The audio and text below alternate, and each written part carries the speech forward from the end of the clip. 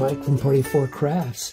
Today I'm going to be doing a tumbler on the RA2 Pro Rotary in the xTool S1 40-watt diode laser engraver. I'm really not an expert on rotaries. I've only used it a couple times, and just for my review videos. I'm just not I don't get a lot of business for tumblers. I'm more of a design person. I sell my SVGs, so I haven't done it very often. So I watched a video to see how to put it all together and set it all up, and I think I have it. I have the chuck on there with the long metal pieces to hold that. It's a slanted side tumbler, so that's gonna, I focused it on the middle, halfway between the thickest part and the thinnest part.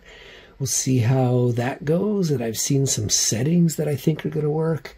I have a design that I've used in another CO2 laser that I reviewed that did not work well, and we'll see how this goes. So I'm gonna close the lid up there.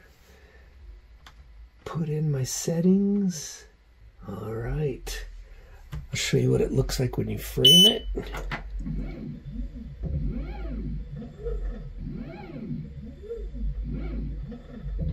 All right, that's what we have there. Framing completed, and I already set the perimeter.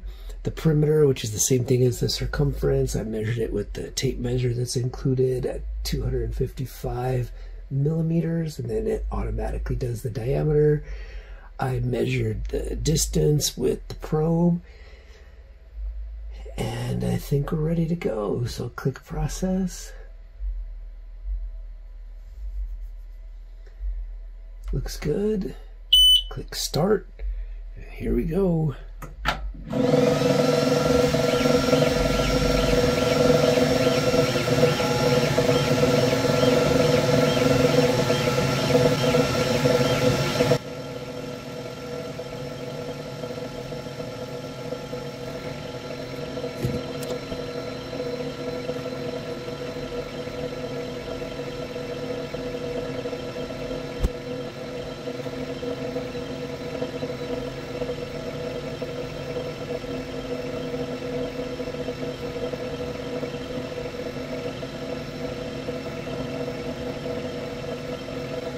I'm realizing that this is going to take a lot more time than it should because I did not union the entire design together.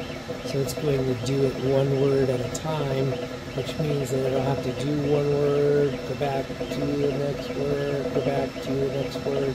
I should have combined everything together before starting.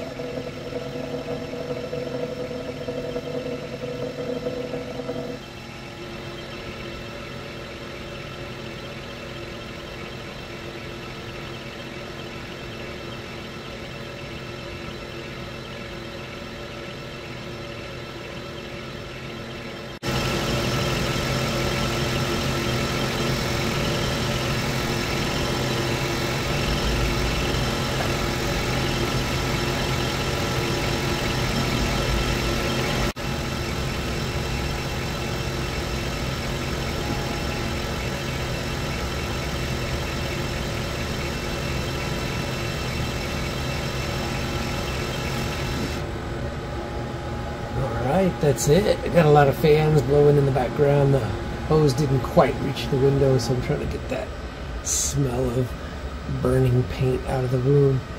So that took 22 minutes, but that was my fault. Again, I didn't union, so it did the word one, then it did the word laugh, then it did half of a little, and then a lot, and then the other half of a little. Didn't have to take that long. Probably would have been 6 or 7 minutes if I had unioned it. So I'm going to pull this out of here. I forgot my tool, ran off to get that.